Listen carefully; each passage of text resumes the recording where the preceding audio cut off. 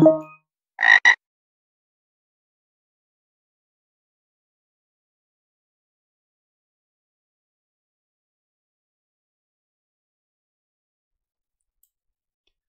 right, everybody, this is a guided walkthrough for the Cookie Monster Secret Recipe Challenge.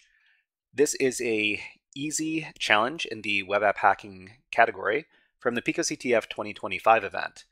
So the description here says, Cookie Monster has hidden his top secret cookie recipe somewhere on his website. As an aspiring cookie detective, your mission is to uncover this delectable secret. Can you outsmart Cookie Monster and find his hidden recipe? You can access Cookie Monster here, and good luck. Okay, so this is a web app challenge. So there's a link that's going to lead to a website. So it's going to be this link right here. We can right click and put this in a new tab, and then we can investigate the website. So we see here that this is what looks like a web app login page. So what we can do is we can test a login. We don't know exactly what is going on with this login, but we can put in test for the username and test is the password. We can click on login. And then it says access denied. It says Cookie Monster says, me no need password, me just need cookies. So hint, have you checked your cookies lately? So this is a pretty obvious hint as to where we're supposed to go to solve the challenge. Let's talk a little bit about this before we do that. So over here, let's talk about this. So this is we're talking about the HTTP cookie header. So an extremely common HTTP header is the cookie header, which is used to retain user settings or establish, maintain user sessions on a website. For example, a website has a button on its user preferences page, which sets the web page background color for the website.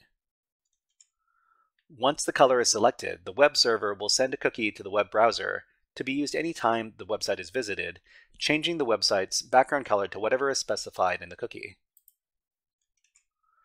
Similarly, when a user successfully logs into a website, the web server will send the web browser a cookie that identifies which user session is being used, and the browser will use that cookie each time that website is accessed.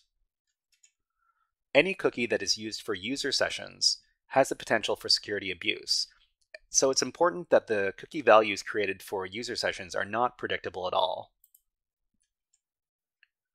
On this application, after any login, we are assigned a cookie named secret recipe, and the value of the cookie looks like a base 64 encoded string.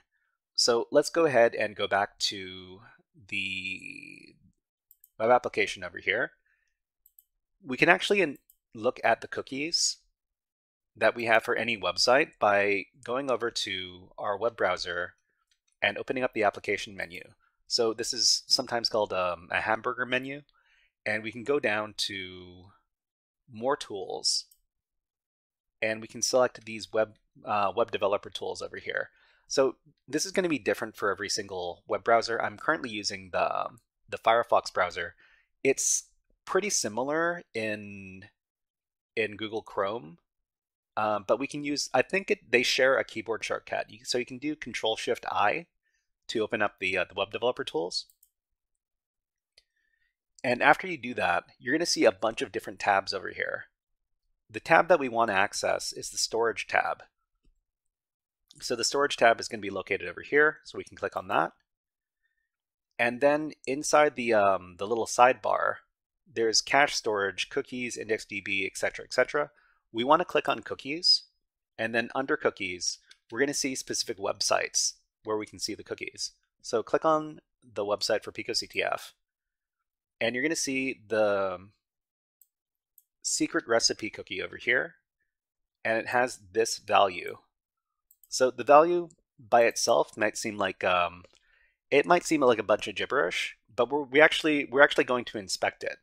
So you can go ahead and select the value and copy it, and we can go over to, we can solve this a number of different ways. The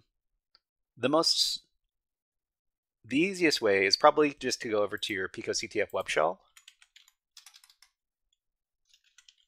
And in the picoCTF web shell, we're going to use the echo command. So echo n, echo-n, and then a couple of single quotes. In between the single quotes, we're going to paste in the cookie value. And then after that, we're going to give a little pipe character, and we're going to pipe this into the base64 command with the decode flag. So let's go ahead and try this. And it says here, picoCTF, cookie monster loves cookies, and then this this little hex value.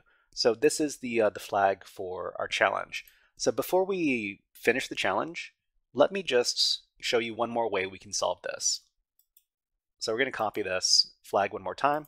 Sorry, we're going to copy the cookie one more time, and then we're going to go over to Google, and we're going to Google base64 decode.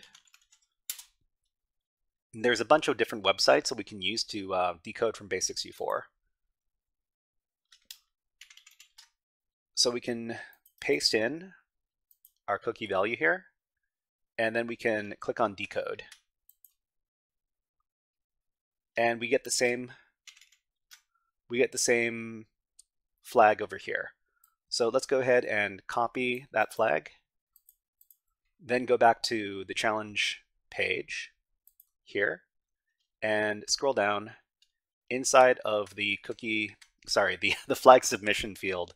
Click into the field, paste in your value, and then click on submit flag.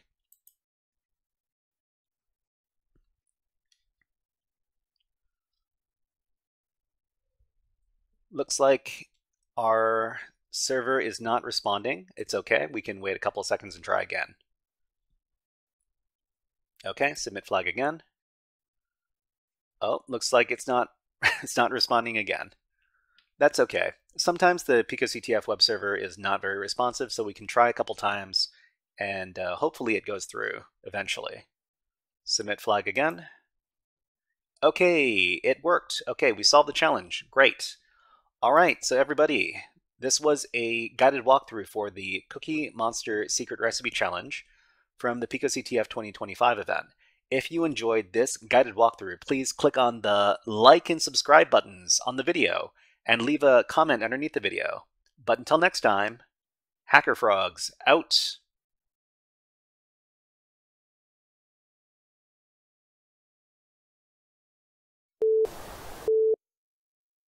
Hey there, HackerFrogs! Are you enjoying this workshop? Learning new concepts and skills? If so, there's a way you can support the channel, and it's totally free. Just click on the subscribe button below the video. Also, click on the like button. And if you have questions or comments on this workshop, please leave them below the video. Thanks for listening. And now, back to our scheduled programming.